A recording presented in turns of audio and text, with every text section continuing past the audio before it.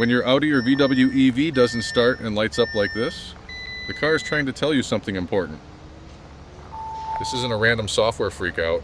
This is the high voltage system detecting a real internal problem. Once the battery senses something unsafe, moisture, isolation loss, a failing module, the car immediately begins shutting down different systems. Everything you're seeing on the dash is a chain reaction. The high voltage system is protecting itself by powering down piece by piece. And eventually, the vehicle won't start. That's the built-in safety lockout to prevent a possible electrical or thermal event. Here's something most people don't know. Audi Q4, Q6, Q8, and the Volkswagen ID.4 and ID.Buzz all use the same high voltage battery platform. So the same problems show up across all of them. This is the battery that causes those shutdowns and no start conditions.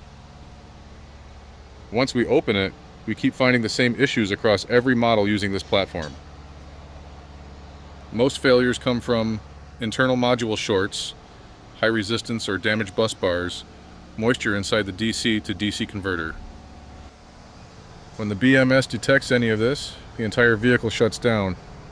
Exactly what you saw on the dash. Thank you everyone for watching Fully Charged Zone, keeping EVs safe and on the road.